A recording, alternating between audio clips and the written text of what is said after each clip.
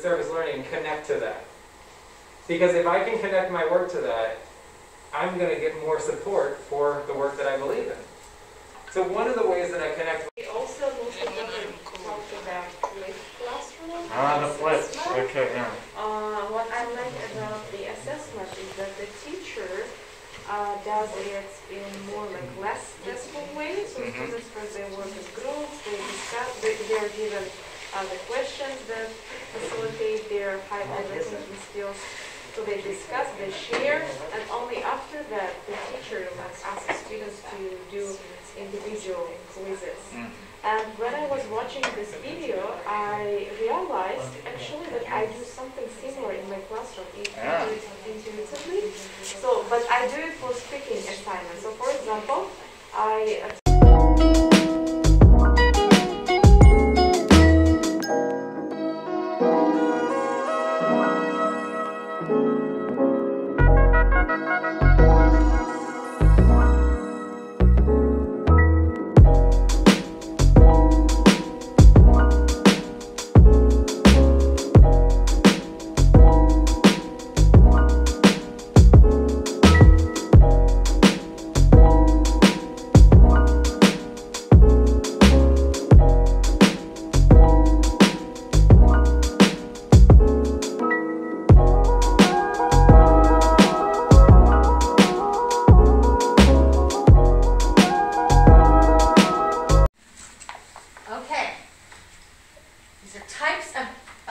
assessment, and want to see what you know about it. This type of assessment happens during instruction. Is it pre-assessment, formative assessment, summative assessment, performance-based assessment? So what we're getting at is the terminology is related to the timing of the assessment, right? So I'm building literacy around your knowledge of types of assessment. Okay, so if you're interested, you can visit us on Facebook, Twitter, Instagram, and YouTube. Yeah, that's all. Put up your website. Yeah, so this is the website. So do only the 3 co-founders write the different blog articles, or can any of the teachers within EduFi write articles? The members of the edification will write the articles, but we also invite teachers from outside of the organization. We have also entries, but it's on a rolling basis.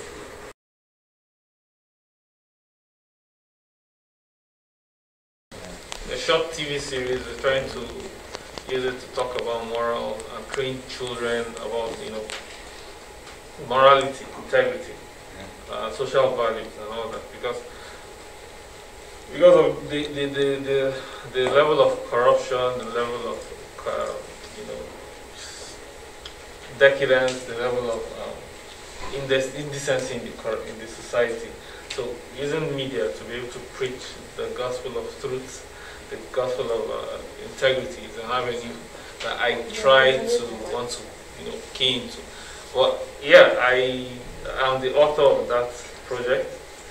I was a member in the Intel Learn community in Egypt. So this community, it was for teachers of every subject. Each week we have a webinar discussing common issues with education, and usually we also discuss issues concerning subjects like English, math, science, and everything. Yeah, actually it's an NGO which is called Effective Leaders Inheritance Mission, and it's all about training high school students representative about leadership skills.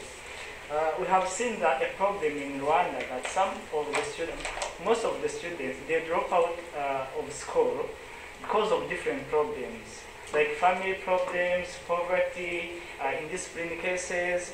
So we have come up with an idea of creating and putting these NGOs, and we train them each and every year about different skills like students should have in order to remain in school and study and finish the high school. Because otherwise they drop out and they go to streets and bring different problems. We work for a non-profit organization already, and this non-profit organization work with kids, stay protected, some of them have suffered from abuse, HIV. Some of them come from low-income families. And then what we do is that we involve our students. So we share brochures with the community about, this problem that we have, that is abuse. So we have women abuse, children abuse. And also we have students that are immigrants, and we receive them throughout the year. So what we want to encourage our students that they have duties, but they also have rights. So there was one woman chat with his friend teacher about some school in the rural area where students suffered from underfunding, now not enough books, not enough other supplies, and the friend told Onak that it would be nice to help them, and Onak took it seriously.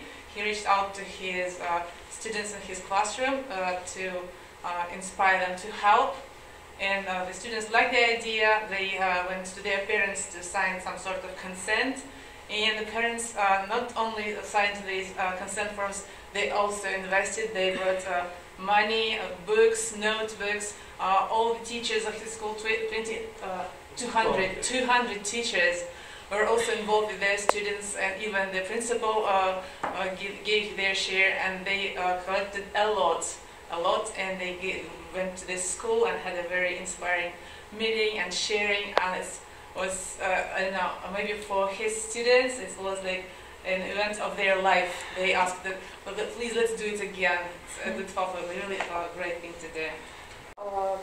The terminal class, usually students are not able to use language. They are not able to communicate fluently, and this is like the most crucial problem in teaching. So she wants to organize some seminars and workshops for teachers so that teachers can realize the importance of this problem, that they have to change something in order to encourage students to learn, in order to motivate them, in order to involve them into learning process. To the environment. And what they do, they encourage students, and they have them like go to the streets and collect trash from the street and make posters out of some of the trash. And I think this is something very important, because if we, for example, in my country, we have the same problem with trash problem. But if we could like say, okay, if we can like make all the students in the country aware of the problem, and we have a number or a great number of people who will not like throw trash in the streets, that's gonna make like a very important difference, like related to the quantity of trash in the streets. And she and her colleague made I try to address the secondary science problems by using technologies. As we know, nowadays, students in my country especially, they have a technology exposure. So most all the kids got a gadget. So what I'm going to do is, I try to give a free education by simplifying the context of science and content. For example, I will reach them through my website. This is my website. Very professional. You have your own I should say this one for the end. Well, basically, I try to share is the untaught lesson, which is non-formal education, is out of the school classroom context, where I technically threw it by myself. In this website, I will tell the students to go to the books. Okay, this is to library. It'll come back. I don't know why it doesn't. Right. These books are supposedly to be sell around $5, but I decide to make it my own free of charge to all my students. They can to access me any way that they want. I set the Algerian Desk Institute, and I was talking to Faisal about it. It was an initiative started by me and a friend of mine.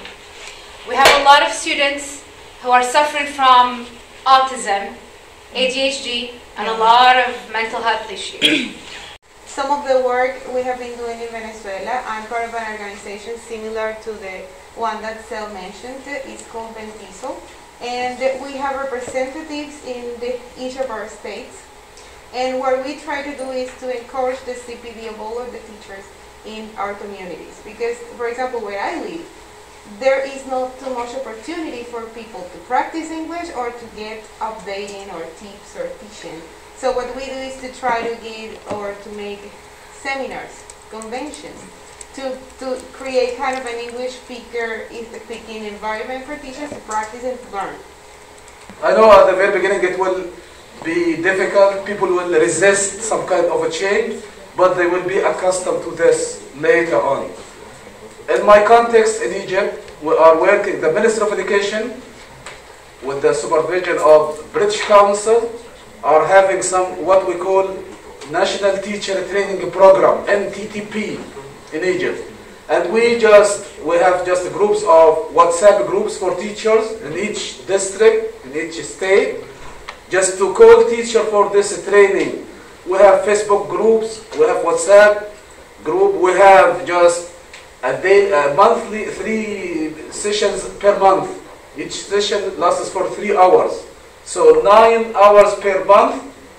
Each month we have 9 hours. So I will go with mine first. Okay. Apart from the... You don't have to find a new thing. She's involved in so many. Yeah, apart from what I shared earlier, I'm also involved in an NGO called Undi Sabah. Undi means vote. Okay, vote Sabah. So it aims to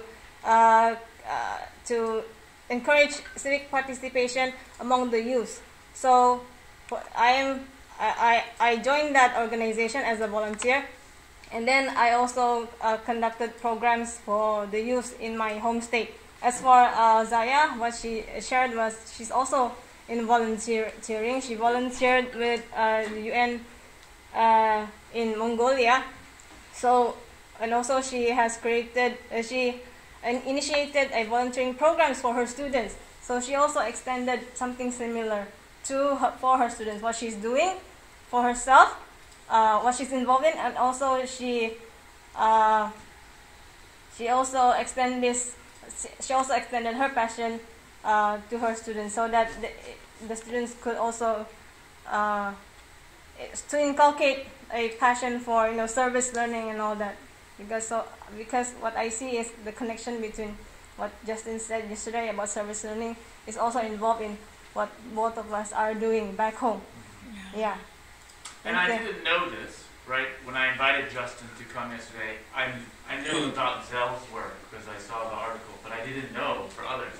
What I'm loving and hearing is pretty much all of you are already doing things as well. So it was a nice match for Justin to kind of talk about what we've done here, and you see the connection and beyond. So that was sort of a gamble on my, I didn't know for sure. But I'm seeing that you're more than just Fulbrights, right? You have so much more going on.